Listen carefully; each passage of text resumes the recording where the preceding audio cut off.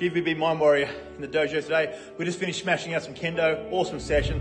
I just want to talk about what it takes in order to have competition. Now, your competition, everyone puts it onto other people, but the main competition you're ever going to have in your life is against you. Because studies have always shown that most people quit it within 60% of their max. There's always more you can do, there's always more you can be. And the main competition is today, trying to be better today than you were yesterday. And you know what? Not every day is going to be a diamond. Not every day is going to make you the best person. But you know what? You've got to go through negativities, you've got to go through hardships, because it takes compression, it takes force in order to turn carbon into a diamond.